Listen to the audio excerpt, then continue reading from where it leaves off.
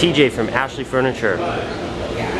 So what I'm going to demonstrate is the difference between a liquid polymer, which is a polyester fabric that has a wet dye process, versus our new Novella fabric, which is a solution dye process.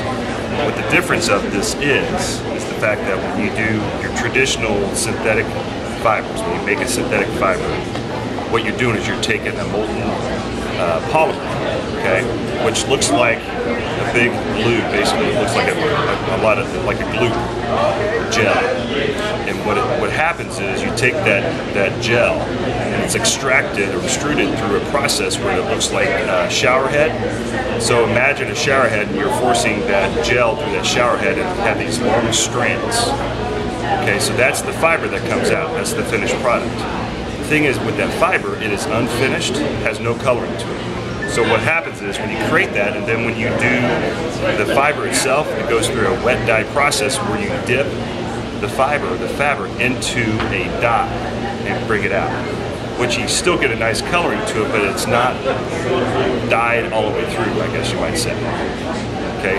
The other disadvantage of that is with that dye, that leftover dye, which is a water base, it's also you have to dispose of that, which is not eco-friendly. Right. Okay. So that's the process, it's normal traditional process when we make a synthetic fiber. With this solution dye process, is what we're doing is we're taking that molten poly, okay, instead of putting it through that extrusion process through that shower head, what we're first doing is we're putting the dye or the coloring into that polymer first, and then it goes through that extraction process. The thing about that, the advantage of that is that what happens is that color becomes the fabric. It's all in there together. So you don't have to have that wet dye process. So it's eco-friendly where you're not dumping this water-based dye or chemicals into the environment. So it's eco-friendly. The other advantage of that is that it's going to cause that fabric, it's going to be part of the fabric. That color is that it's the same as you would think like a carrot. So if you have abrasiveness and if it's just the fabric's getting worn down, the traditional way would be like a radish, where you have the coloring on the outside, but then on the inside it's going to go back to that unfinished process before you did the wet dye. Okay, so that's the normal. With the solution dye, what happens is that when you go through that period of when it's just continually get worn down, abrasive, that's where you're getting the color all the way through like a carrot. So that's what. So what I'm going to demonstrate is the advantage of this solution dye. And to kind of go back, what's going to be a great opportunity about this is for one, it's the same process, the same material you'll see with like carpeting in homes. So high traffic areas, pets, dogs, kids, this is going to be perfect for the home, for the customer. If they want to buy a $3.99 sofa, they know that they can take this home with a house full of kids. It's easy to clean and everything else. So I'm going to demonstrate how you can clean this without any, wear and tear to the fabric itself. So I'll just demonstrate with some mustard here. It's maybe too much. So.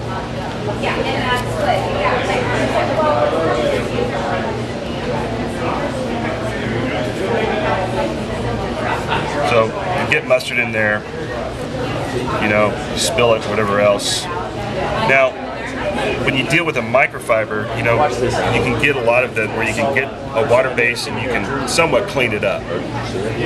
But what happens here is that you get a lot of these oils, everything, it's still into the fabric. And if you try to brush it out, it will basically roughen up that fabric. Maybe one time you might be able to do it, but over and over, that fabric will fray.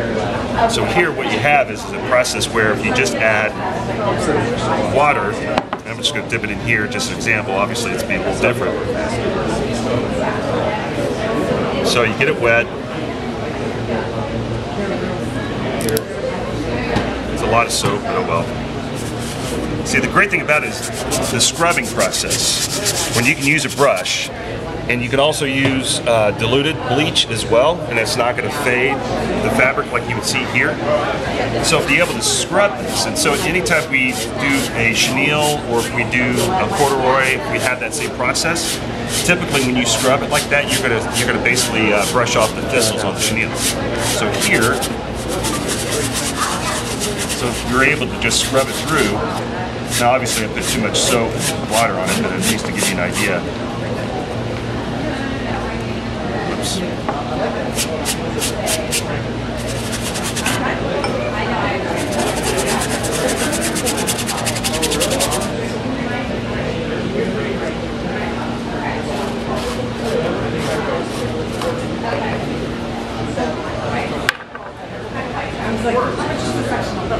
Real quick. Right, yes. Oh, yeah.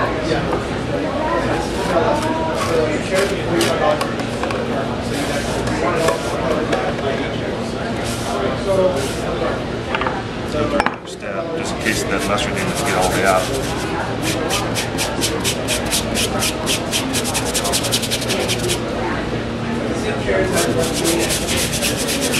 We also do some bed as well. So you can fill it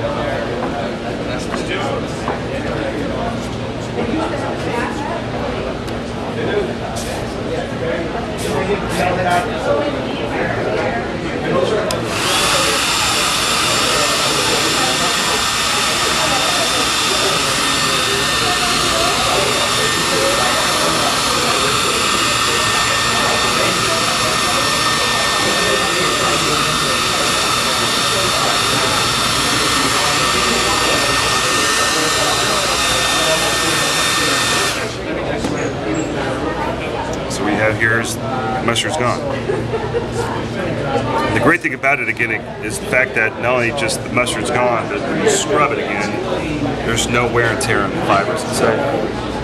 So that's the solution, or the advantage of having a solution dyed material is for the family-friendly home. So this is our future of the performance fabric. Perfect.